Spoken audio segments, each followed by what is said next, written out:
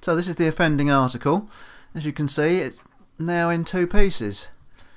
Not quite sure how it got broken. This bit's all nasty and black now because to get it off they had to heat it. It wouldn't come off. Now I've sort of worked out where it's supposed to go. I've put a line there, a registry line, but it's not a very good fit. So what I'm going to try and do is grind these flat, both ends, so that it doesn't matter where they go. And then I'm going to drill and tap both ends, put an HT stud in, screw it together and then braze it. That's the theory. So let's have a go. See if I can just gently level this out.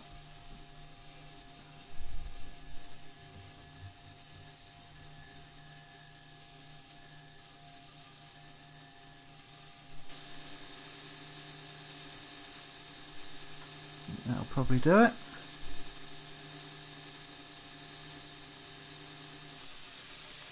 Yep, that'll do. They come together quite nicely now.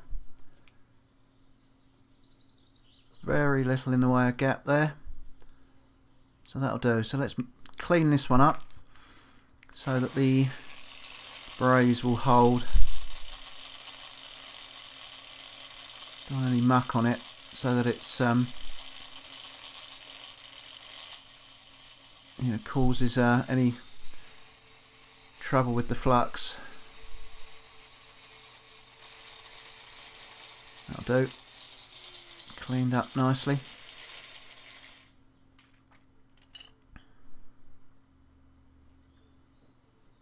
See if we can find the centre.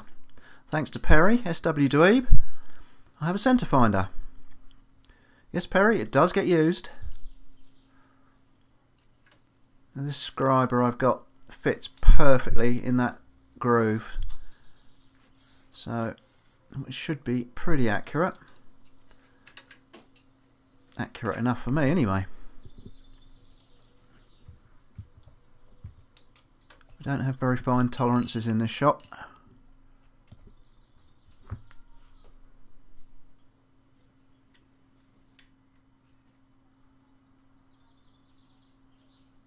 Just making sure that that's about where I want it.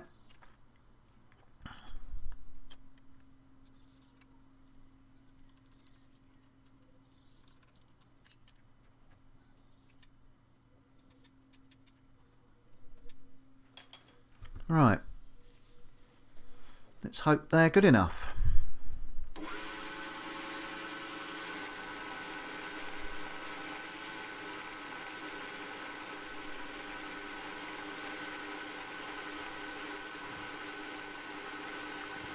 I'm going to put a 5mm stud in here. I think that'll be about ample. I think 6 would be a little bit too big, wouldn't leave much meat around the outside. So it's a 4.2 drill for a 5mm tap.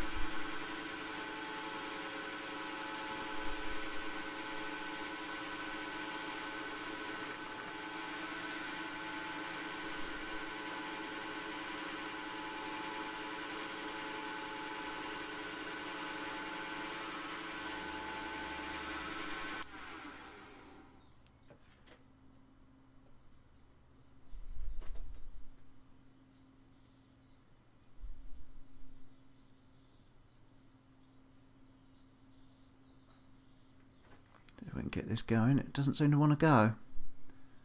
There we go. Check that it's straight, both directions.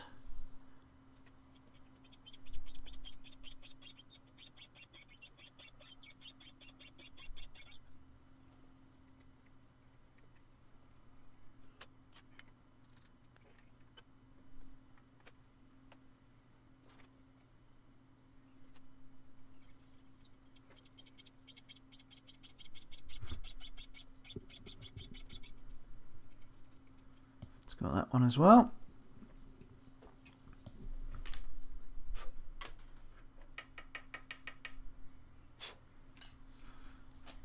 Right, so the stud I've got focus, come on, focus, is basically just an HT bolt with a head cut off. So there's nothing fancy.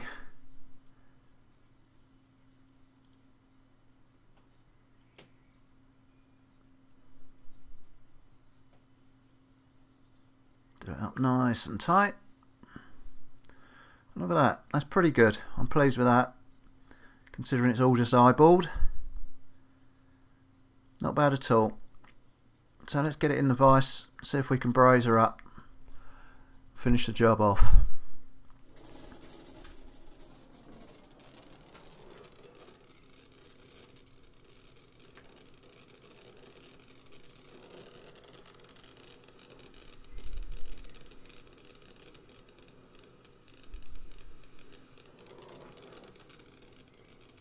I want to get it hot from both sides so that the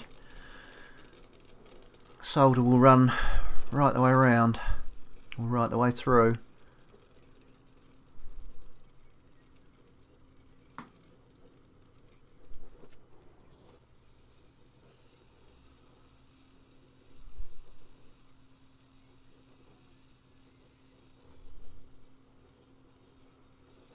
That's got it. You can see it went then.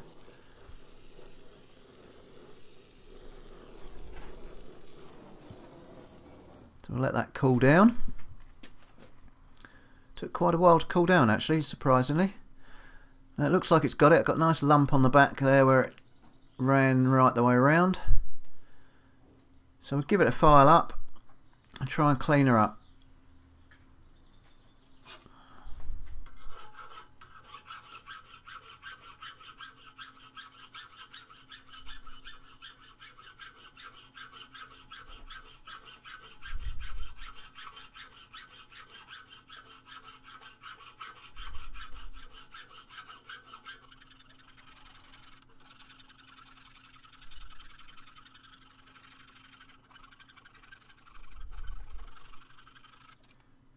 That's come up quite nice. You'd hardly notice it had been repaired. In fact, if you didn't know, you probably wouldn't spot it. I know, obviously, because I know exactly where it's joined, but that don't look too bad to me.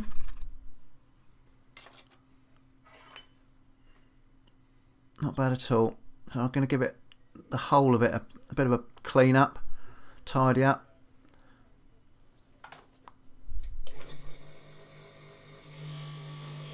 Just use this Scotch-Brite type wheel. It's not a Scotch-Brite, but it's that type of thing. If you look in my Amazon shop, you'll see them there if you want to buy one. They're really useful. I use them all the time. I buy 2 or 3 at a time.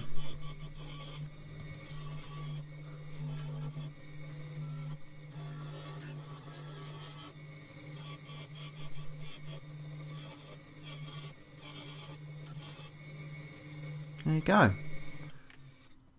Give it a polish up now.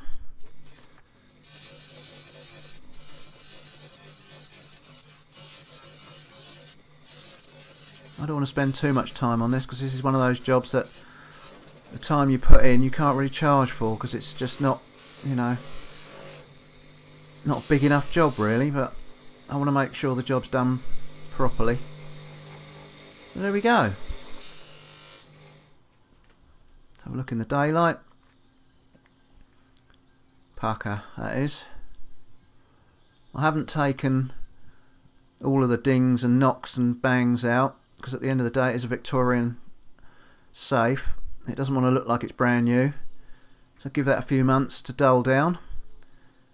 No one will ever know that anything happened to it.